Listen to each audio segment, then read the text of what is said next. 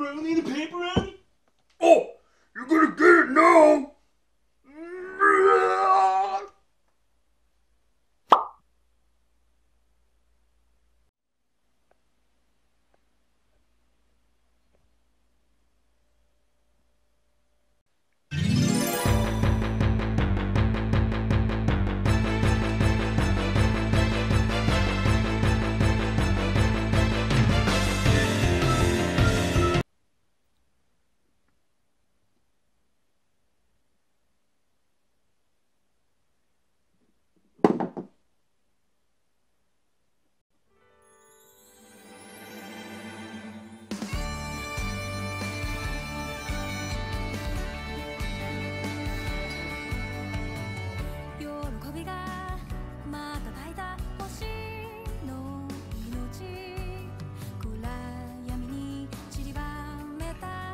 The World of Final Fantasy is a game developed and published by Square Enix in 2016, and in the World of Final Fantasy you play as Ren and Lan, two twins who is living a peaceful life in a quiet little town.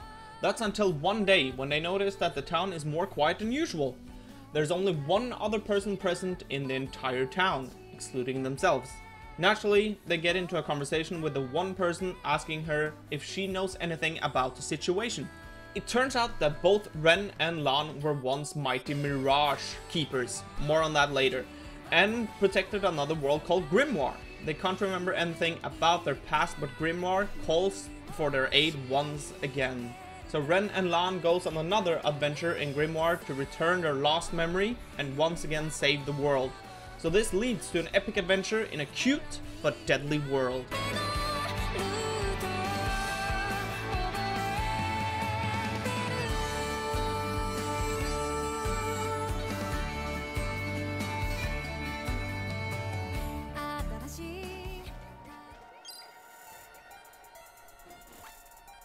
In the world of Grimoire is where the real game begins. Even though the game has a very slow start, which involves you watching people talk about game mechanics over and over again, it starts to pick up after a few hours. It's also in Grimoire you meet these strange little creatures called Mirages. Much like Pokemon, Mirages are these monster type of things which you can capture and use at your own bidding later. And Mirages needs to be captured. How do you capture a Mirage, you say? You need to do a specific action to a wild Mirage during combat. This can vary from hitting them to using a specific element on them, which in turn opens the opportunity to imprison them, which basically means capture them. Exactly what you need to do depends from Mirage to Mirage. The battle system itself works like most other Final Fantasy games. It's a turn-based combat system where you carefully can choose which ability or skill you want to use next. A good addition to this system, however, is the option to make the battles go faster. You can hold down a button at all times to make the battle fast forward. This means that there isn't so much time wasted on just waiting for either you or your enemy to do an action. You can also choose which combat layout you want to use. If you're familiar with Final Fantasy, you can use the classic one, and if you're new to the series, you can actually use a simpler one, which is easier to understand.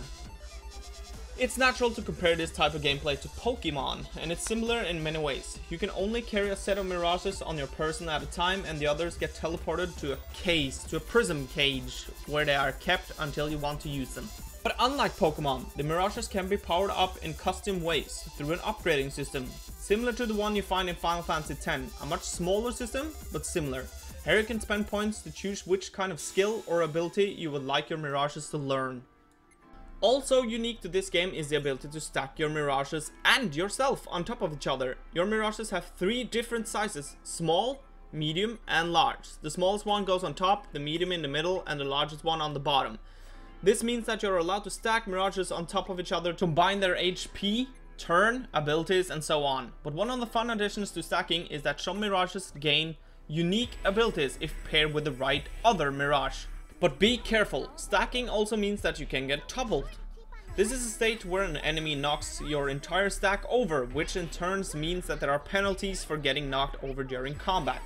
Also, a cool thing to note is that you can actually change the size of yourself as well. You can choose between being a large human or a medium-sized cute pop-pop character version of yourself. You can also change these sizes mid-combat to mix things up. Also during combat, you can either choose to just do regular attack or spend some action points to use a special attack like fire, cure or ice magic, or in fact use an item, of course, potions and other healing items. You have a set amount of action points or AP at the beginning of each combat, but it also replenishes during battle. One of the weak spots during combat, however, is the animations. It's kind of a minor thing, but I would like my character and the enemy to walk up to their target and swing at them, not just swing blindly into the air and hit the target. Other than that, the combat is good. It's very similar to other Final Fantasy games, but I guess that's because it's a formula that works. But the mirages and stacking options add a new twist to the mix. In the world of Final Fantasy, there isn't a shortage on things to do. You can choose to go either directly through the story or backtrack via a quick traveling system, which allows you to visit places you've already been, to track down and capture every mirage in that area. The game also has side quests you can complete called mini-ventures. The best thing about the mini-ventures is that you don't need to go back to the owner of the quest to complete it. You can simply do it from the menus. There are also these special cubes spread throughout the world, which contains one or more big special monsters and earns you a handsome reward if defeated. These cubes are designed so you're not supposed to be able to defeat the monsters within the first time you see the cube.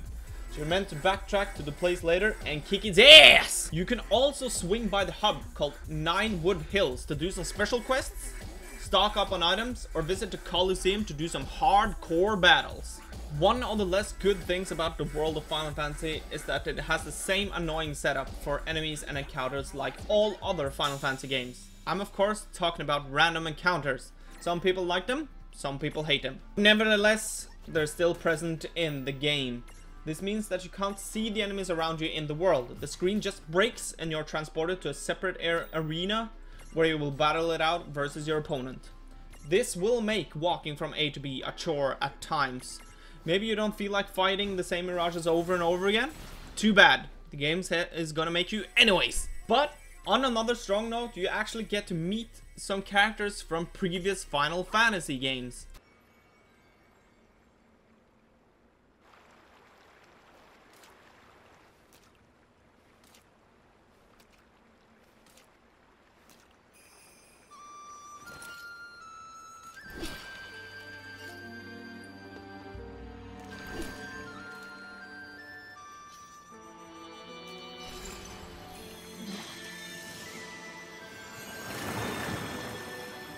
This is accompanied by some very fitting music. Some of the music is actually from previous Final Fantasy games as well.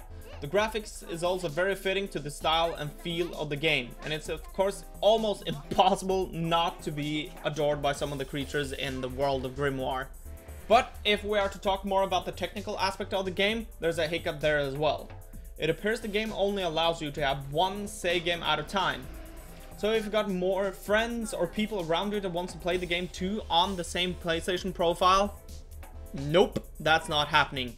But I don't know if this is a solution or not, but you can try changing profiles to see if you're allowed to have a new save on that profile. But all in all, the world of Final Fantasy is a good experience so far. I can't make a definitive final verdict yet, but let's look on the positives and the negatives of the game so far.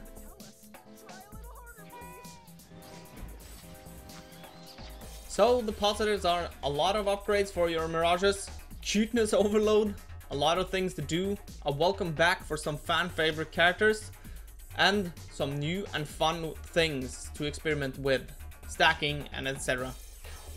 And the negatives are animations during combat, slow start to the game, only one save, and can be a chore to walk from A to B at times. So the verdict so far is 8 out of 10. And that's because the positives way more than the negatives in this one. So hopefully you enjoyed this early review of World of Final Fantasy. If you did, please consider leaving a sub and checking out the other things on my channel. So until next time, stay awesome and thanks for watching.